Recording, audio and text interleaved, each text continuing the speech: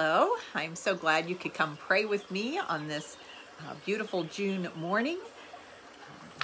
This morning we are continuing in Richard Foster's book, Prayer, Finding the Heart's True Home, in our sessions that we do on these Friday mornings where we seek to learn about prayer, to deepen our prayer life, and to take time to pray together. And we are in the second section of Foster's book, so we are now seeking that intimacy with God. In the first section, we kind of sought to ground ourselves in our understanding of prayer. And now we're reaching upward to God and trying to find that intimacy with God, moving deeper. And so today's chapter is entitled Meditative Prayer, or it's also a style of prayer known as Lectio Divina, which means divine reading. And so this is a very fundamental form of Christian prayer that is bound to Scripture. It is when we meditate on the Scriptures, on God's Word. And I want to read to you from Foster's book. In meditative prayer, the Bible ceases to be a quotation dictionary and becomes instead wonderful words of life that lead us to the Word of life. It differs even from the study of Scripture, whereas the study of Scripture centers on exegesis, or understanding everything mentally from a more studious point, I guess. The meditation upon Scripture centers on internalizing and personalizing the passage. The written word becomes a living word addressed to us. Dietrich Bonhoeffer says, just as you do not analyze the words of someone you love, but accept them as they are said to you, accept the word of Scripture and ponder it in your heart as Mary did. That is all. That is meditation. Bonhoeffer also suggests that you might spend an entire week on a single text. Foster's suggestion is that we take a single event or a parable or a few verses or even just a single word and allow that to take root within us. And so in meditative prayer, in Lectio Divina, we use our mind, the imagination section of our mind, not the analytical part of our brain, but we open up our imagination and seek to engage all of our senses. In that, I mean that say you were looking at a passage where Jesus is near the Sea of Galilee, then you would seek to hear the water lapping up on the beach. You would try to imagine the smell of the salt in the air, or the breeze coming across, kind of feel that on your skin. So you try to engage your senses to fully imagine yourself as part of the scene, or experiencing the Scripture as if it was being spoken directly to you, through you, and in you. So you seek to make the story your own, imagining yourself within the story. And at different times and different stories, you might take different roles within that story, become a different character within that story as you meditate upon it. But instead of just observing what happens and dissecting it to learn something, instead we seek to participate in it, to experience something. You know, our imaginations, or at least mine, I don't know about yours, but my imagination can go really, really wild. It can take me way, way out there. So the nice thing about this, about meditating on Scripture, is the Scripture helps to keep you grounded, keeps you bound, keeps you from letting your mind just go absolutely crazy. When we do the meditative prayer, this style of prayer where we're centering it around Scripture, we also, as we're using our imaginations, we also wind up incorporating our emotions as well. So in this way, this type of prayer speaks not only through our mind and our imagination, but also to our hearts. I can remember a time that I was a Scripture reader on a Sunday morning for church, and the Scripture had been given to me a week or two before, and so I had meditated on that Scripture, knowing that I was going to be reading it as part of worship.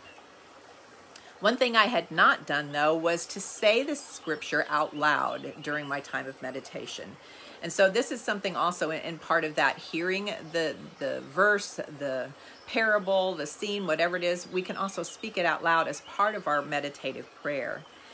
Since I had not spoken it out loud, what happened was when I got up there on Sunday morning to read the scripture, once I heard the words coming out of my mouth and I heard them resonating in my head, I became very, very emotional. I don't know that I would have been able to set those emotions completely aside because I tend to get emotional sometimes on Sunday mornings. But I think I would have been better equipped and would have already probably processed a lot of those emotions if during my time of meditative prayer I had spoken the text out loud and heard it in that way as well. Back to Foster's book. He says, it is important for us to understand the scripture intellectually, of course, but if we have not felt it emotionally, we have not truly understood it. And so one of the things that we do when we move into this time, because we have these wild imaginations, or some of us do, we ask God to sanctify our imagination as we move into this process, to make sure that the evil one's not getting at us and working that imagination against us, but instead just allowing God to work through our imagination instead. So we ask God to sanctify our imagination. Foster says, so many passages of scripture provide a touchstone for meditative prayer. Texts such as, be still and know that I am God. Abide in my love. I am the good shepherd. Rejoice in the Lord always. In each case, we are seeking to discover God near us and are longing to encounter his presence. Another text from John 14:27, when Jesus says, my peace I give to you. The wonderful thing about such experiences is that the self is quite forgotten, Foster says. We are no longer worried about how we can make ourselves more at peace, for we are attending to the impartation of peace within our hearts. No longer do we laboriously think up ways to act peacefully, for acts of peace spring spontaneously from within. It is an ethical call to repentance, to change, to obedience that most clearly distinguishes Christian meditation from its Eastern and secular counterparts, Foster tells us. We are called to life-transforming obedience because we have encountered the living God of Abraham, Isaac, and Jacob. Christ is truly present among us to heal us, to forgive us, to change us, to empower us.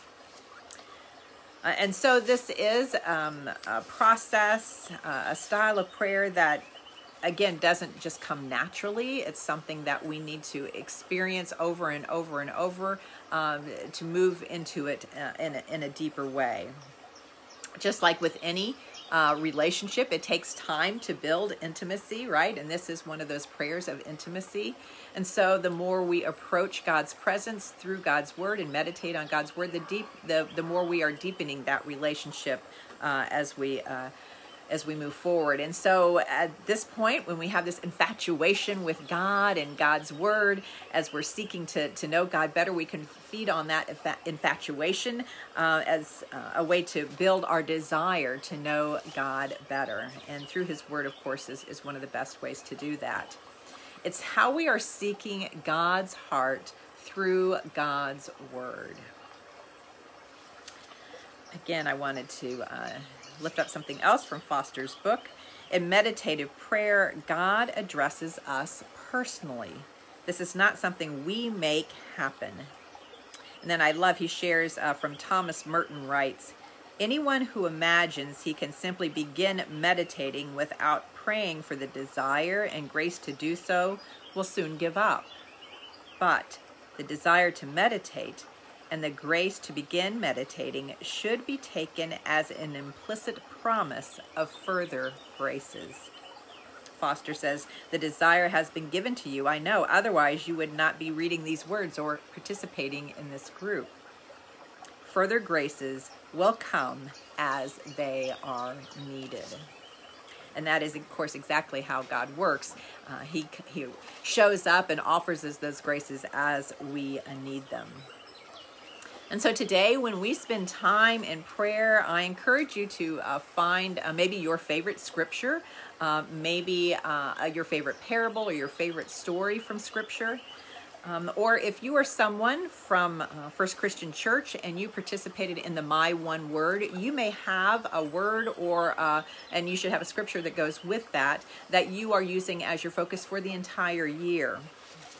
My word for this year, that is my focus to guide me in my spiritual practices, is fire. And my scripture comes from Psalm 104, verse 4. And I want to read it to you in both the New Revised Standard Version and then in the Passion Translation. It is, you make the winds your messengers, fire and flame your ministers. And then from the Passion Translation, you make your messengers into winds of the spiritual. All your ministers become flames of fire. And so as you are seeking, you can hear those to me speak to me very, very differently. And so as you're seeking to find a scripture that you might want to meditate on, I encourage you to look at some different translations. One of my favorites that is relatively new to me is the Passion Translation. The whole Bible is not translated yet. It is the New Testament and the Psalms at this point. So, but it is a wonderful translation. yeah, Nancy, your word is fearless, and you are, I can see where that's taking on new meaning for you right now. And that's what's wonderful about, as we meditate on these words and we meditate on these scriptures, how God uses them to speak to us for whatever we are going through at the time. It has been amazing to me how the word fire and how this particular text and these different translations has spoken to me already this year in so many different ways. And God has revealed so many different things to me about fire that I never had thought about before. But if I hadn't stopped to take time to meditate on that and ask God to reveal those to me, to open up my imagination and my heart, I don't think I would have ever thought of those all on my own. This is my journal that I use, and I write these things down as God speaks to me and opens my heart up to new ideas and new visions. Then I record those in my prayer journal here. And so you might want to do something like that as well. So today, as we take time to pray together, I encourage you to again, maybe seek a favorite scripture. That's a really good place to start. We'll begin by asking God to sanctify our imaginations. I encourage you to do that first. And then after you have done that, read or recite your scripture text, or just bring the story back to your recollection. And then ask God to reveal his heart and how you are connecting to him through this particular verse or text or story. And I pray that you have a new revelation today as you seek the heart of God during this time of prayer.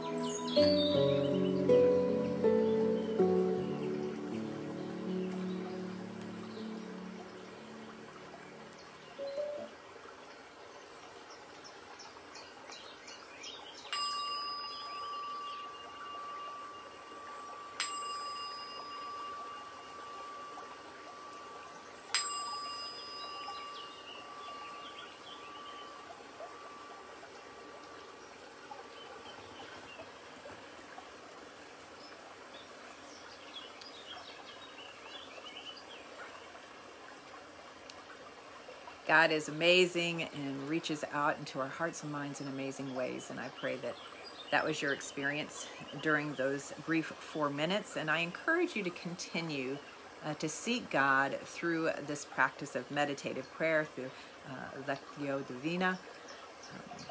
It's a way to get to know God through God's Word and just to sit with God, hearing from God. Before we close with Foster's prayer, as is our habit, I do want to tell you that I will not be here next Friday morning, as I will be watching grandchildren for the weekend, for the holiday weekend. And so I encourage you to keep your habit, though, of coming together or coming to prayer on Friday mornings at this time. So you might go back, and if you've missed a session, watch a session that you've missed, or go back to a session that especially spoke to you, or a session that was especially challenging to you might also be a good idea. But I do encourage you to do that, and then in 2 weeks, I will be back here again with Come Pray With Me. I so appreciate you being part of this group. I ask you to continue your practices of prayer. Let us close with Foster's prayer. Lord, I seek now to meditate on your disturbing words. I came to bring fire to the earth. Luke 12:49. What do they mean? What do they mean for me? Are there things in me that need to be burned out? Pride? Fear? Anger? Consume them, each one. Are there things in this world that you want destroyed? The systems of religion we use to hide from you?